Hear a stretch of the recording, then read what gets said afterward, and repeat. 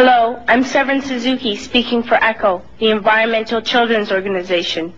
We're a group of 12 and 13-year-olds trying to make a difference. Vanessa Suttie, Morgan Geisler, Michelle Quigg, and me. We've raised all the money to come here ourselves, to come 5,000 miles to tell you adults you must change your ways. Coming up here today, I have no hidden agenda. I am fighting for my future. Losing my future is not like losing an election or a few points on the stock market. I am here to speak for all generations to come. I am here to speak for the countless animals dying across this planet because they have nowhere left to go. I am afraid to go out in the sun now because of the holes in our ozone. I am afraid to breathe the air because I don't know what chemicals are in it. I used to go fishing in Vancouver, my home, with my dad, until just a few years ago we found the fish full of cancers. And now we hear of animals and plants going extinct, every day vanishing forever. In my life, I have dreamt of seeing the great herds of wild animals, jungles and rainforests full of birds and butterflies, but now I wonder if they will even exist for my children to see. Did you have to worry of these things when you were my age?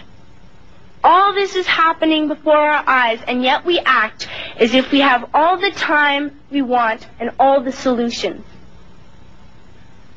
I'm only a child, and I don't have all the solutions.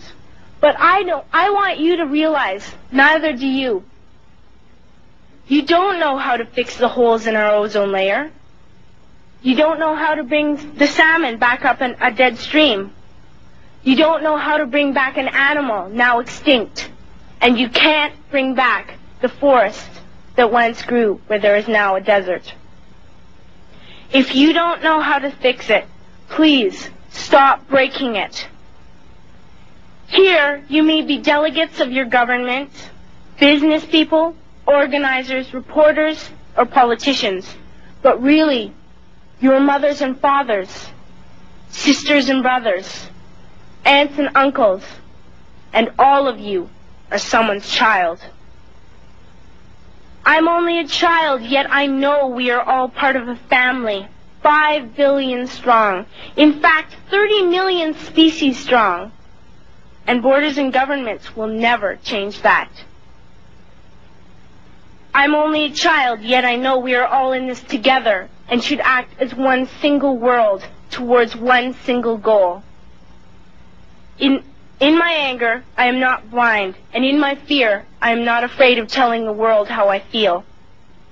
In my country, we make so much waste. We buy and throw away, buy and throw away, buy and throw away, and yet northern countries will not share with the needy. Even when we have more than enough, we are afraid to share. We are afraid to let go of some of our wealth. In Canada, we live the privileged life, with plenty of food, water, and shelter.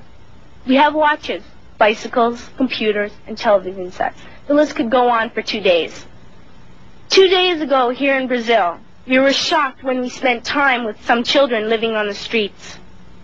This is what one child told us. I wish I was rich. And if I were, I would give all the street children food, clothes, medicines, shelter, and love and affection.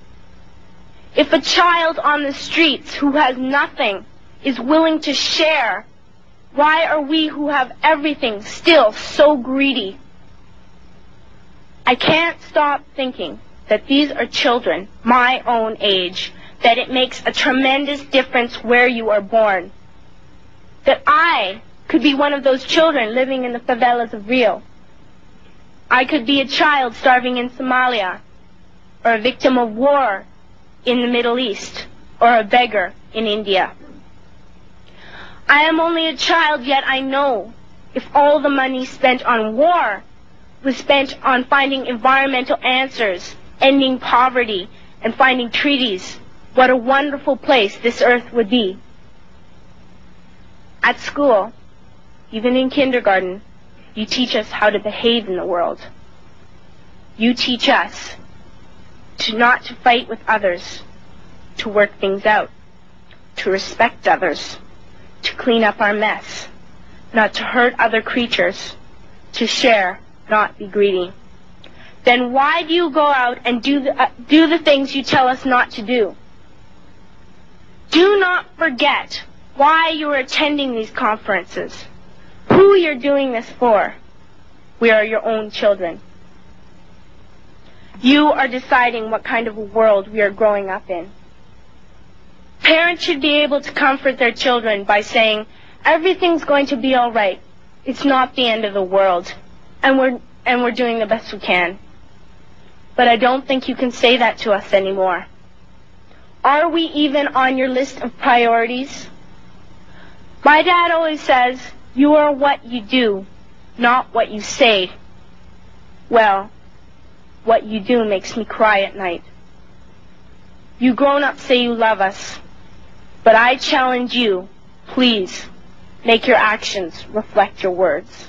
Thank you.